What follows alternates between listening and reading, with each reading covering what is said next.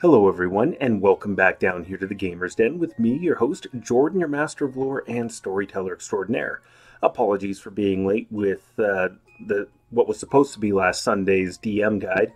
Unfortunately, a Nurglite plague struck me over the weekend, and I just haven't been feeling great. This has been my first opportunity to try to record, and joining me today is my most adorable co-host, Nora, journeyman storyteller and initiate to the Seventh Circle of Lore. Right over there, and she has actually gone about preparing the subject of today's topic, and that is music. Utilizing music for your storytelling, your DMing, whatever game you might be throwing your players through, music can add just that extra layer of engagement, excitement, and fun, particularly when it's fit the theme really well. But it is another thing for you to have to keep track of, and at least personally for me, it's one of those things that I really don't like leaving to other players, because the direction on it can sometimes be a bit telling, particularly if you've got something labeled boss fight music and you tell them to play that. Then they'll know, or the rest of the party will know. So it's something that you need to keep under your own control, but you need to do it in such a way that it doesn't add an undue amount of extra stuff for you to have to keep track of. And so preparing it ahead of time, like with our notes and so many other things, can be a massive lifesaver. So, and one of the easiest ways I've found for doing that is, of course, by, just utilizing YouTube. YouTube, you can make different playlists and the like, so you can set things up with your own labels if you have a computer set up, or even if you're just using your phone, you can click into those different playlists and have music appropriate to the theme that you need.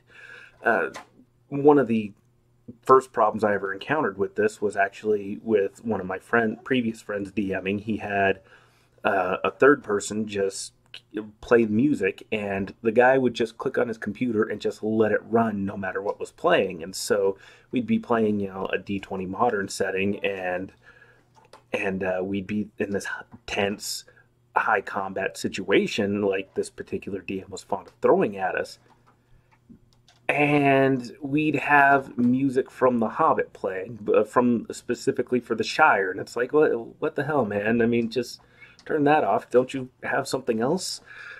And it's just one example of why it's a good idea to keep it under your control, so that way you can kind of curate the music selection and make sure that you have something thematically appropriate to the situation at hand. Not that this is necessarily a crucial component for gaming. Certainly, if you're running a good story and the players are all on top of their game and they're paying attention and engaging with the story and one another, then, the music is just, it's not necessary, but it is a nice added extra. And to that end, particularly for boss fights, one of my favorite songs is actually this. There we go. I love it. This is from Final Fantasy Tactics, and this is the Lucavi theme. It's called The Perverted, and it's just really good. Can you imagine hyping up a big bad boss fight? One particular character that they've been pursuing, that the players have been pursuing for several sessions. They finally meet him, and turns out not only is he just a badass, but oh, holy shit, he's got something else entirely going on with him. Absolutely wonderful. This is incredible. And, this, I should mention here, fair use and everything. This is owned by Squaresoft, now Square Enix. And, this is all theirs. I'm just playing this little clip as an example of some good, engaging music, particularly for a boss fight. I mean, definitely, I'll post a link to that particular song in the description down below, and, all the legal fair use stuff and all that fun jazz. Don't need any copyright strikes or claims against me, but yes, music can be a wonderful way to engage your players and just really amp up in a session to that next level and make it absolutely memorable and unforgettable. It's not the only thing you can do. Certainly, if you've been doing everything else I've been talking about for the last couple of years, you're probably getting some pretty solid to really good sessions out of each night, just by dint of the fact that you are preparing, you know the information, you have everything set up ahead of time and ready to roll. That's absolutely right, little one. Do you have anything to add or contribute to the overall proceedings here today?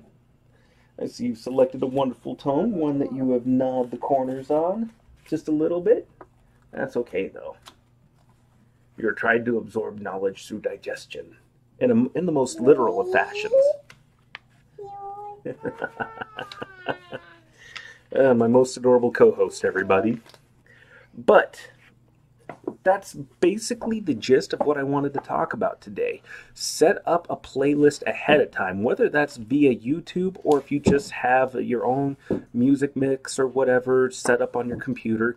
Get everything curated and planned out ahead of time and just give very general labels like combat music, tavern, rave bar, or something, literally whatever you need for the situation at hand. And as you can notice, my most adorable co-host and journeyman storyteller is taking it upon herself to rearrange the books again, creating more space, trying to discover a more utilitarian function here. But unfortunately, it's set up the way I like it, so I'll need to go back and fix it.